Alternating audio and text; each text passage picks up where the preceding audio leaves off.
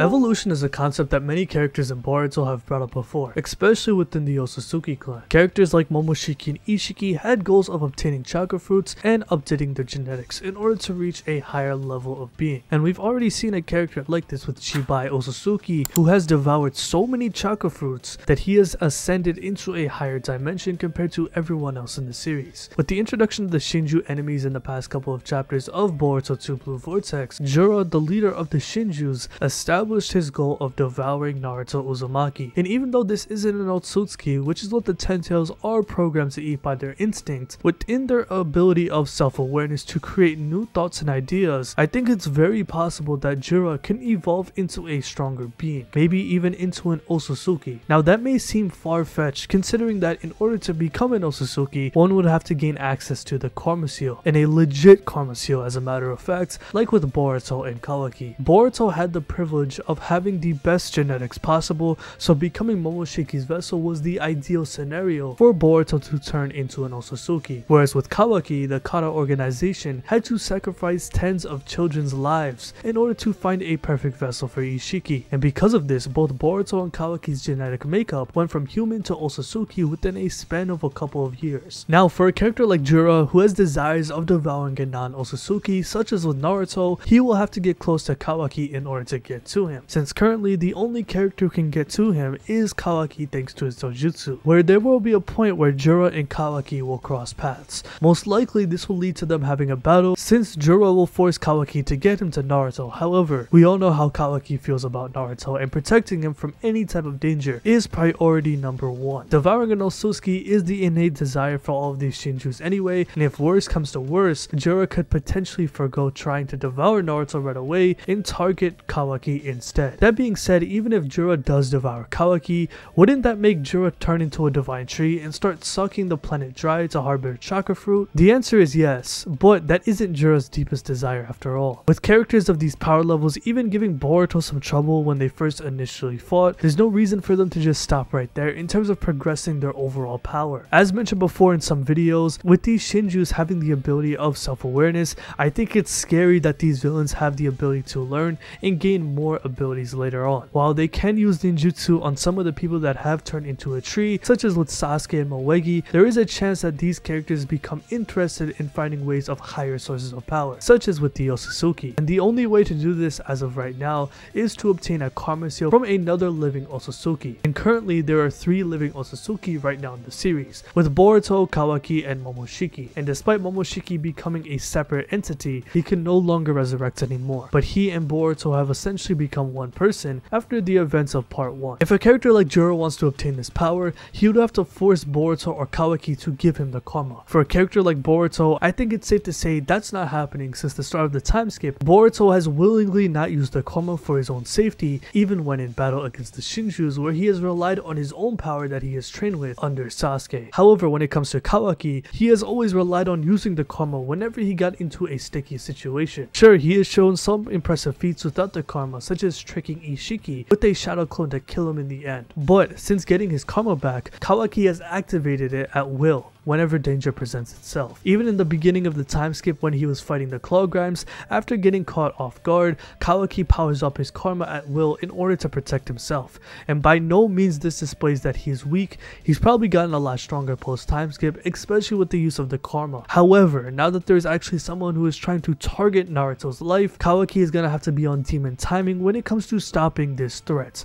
Even though there are 5 chapters into 2 Blue Vortex, he has no knowledge of Jura yet, and Jura hasn't mentioned Kawaki either, but they will eventually come face to face with each other. Once Kawaki realizes what Jura is trying to accomplish, he will not hold back at all in order to end his life. Kawaki will do whatever it takes to protect Naruto, where he was unapologetic when he first killed Boruto in the Code Arc, and then he threw him under the bus to save his own name after the village realized he did something to Naruto. That's why this battle between Kawaki and Jura will be so important, because the anger of Kawaki could pique Jura's interest when it comes to evolving evolving his overall power. Devouring an Otsutsuki is ultimately the main goal, but with their thirst for more knowledge about the shinobi world and the Otsutsukis, the only thing that these Shinju know about is their innate desire to devour Otsutsuki's and all life on the planet, dead or alive, which the divine trees do keep a record of. And according to Jura, their overflowing curiosity and thirst for knowledge have surpassed their drive to devour somebody like Boruto, where in the last chapter, the Shinjus have established their goals to devour a non-Otsutsuki instead. And I actually think that their goal will evolve past that, so now that they yearn for more knowledge. Whenever these Shinjus run into their targets, it's possible that these enemies could want to desire more, thanks to learning from not only their future battles, but the realization of how strong some of these characters truly are. When Boruto first battled these Shinjus 4-on-1, he relied on his own skill and ninjutsu to stay alive. However, with a character like Kawaki, who solely relies on the karma now, this could definitely pique the interest of a character like Jura, who's on the quest for more knowledge. That thrive for knowledge is overtaking his will to devour Otsutsukis overall, and if he wants to get access to Otsutsuki-like powers, Jura may want to reconsider his goal of just devouring Naruto and another Otsutsuki, but to become an Otsutsuki instead. Now, I've already mentioned that Jura could maybe get a karma from Boruto or Kawaki, but another way would be through Amato. Amato has the knowledge to reconstruct karma, however, that would require the host's body to already have Otsutsuki DNA residing within themselves.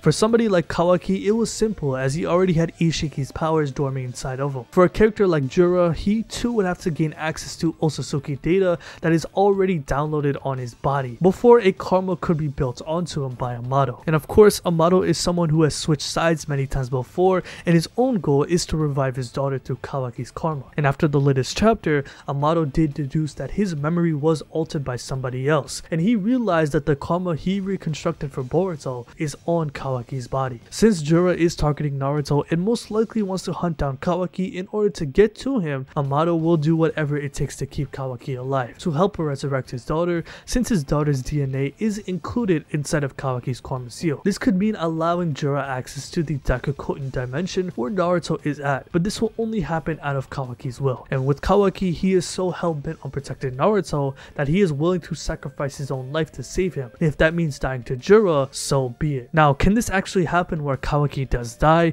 The answer is actually yes, and let me explain how. Since Kawaki is confirmed to be an Otsutsuki and has mastery of the karma, one of the abilities that Otsutsuki have is to give others their karma seal. We saw this with Momoshiki when he was killed by Boruto during the movie, and during the Code arc, Kawaki suggested to Boruto that he should give Code a karma and make him his vessel. And while this did not happen, and Boruto isn't willing to use his karma anymore, Kawaki is. In the scenario that he does get killed, Kawaki could give off a karma to a vessel where he can resurrect after a certain period of time. If so, would Kawaki's vessel be Jura, who would gain his abilities like Ishiki's dojutsu, or would it be someone else? Ultimately, Jura would be at a crossroad when it comes to devouring Naruto. He doesn't have the ability to get to the dimension where Naruto is at, and will have to confront Kawaki one way or another. And personally, I think he will have to evolve into a higher being like an Otsutsuki in order to get to that dimension, or force somebody like Amato to help him by giving him more power, since his thirst for knowledge supersedes his desire to devour an Otsutsuki like Boruto or Kawaki. So let me know how you guys feel about this video in the comment section below. How do you think Jura will get to Naruto? I've already made a video discussing about this initially, but I personally think that Jura will have to evolve into a higher being such as an Otsutsuki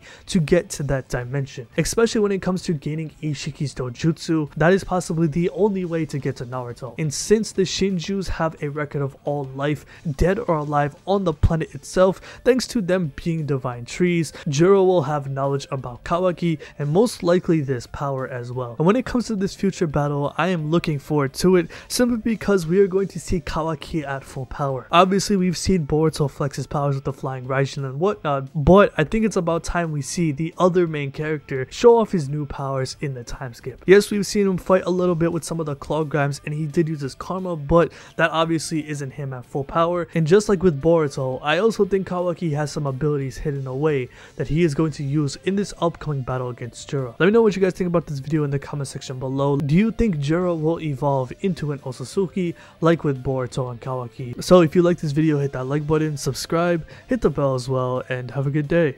Peace.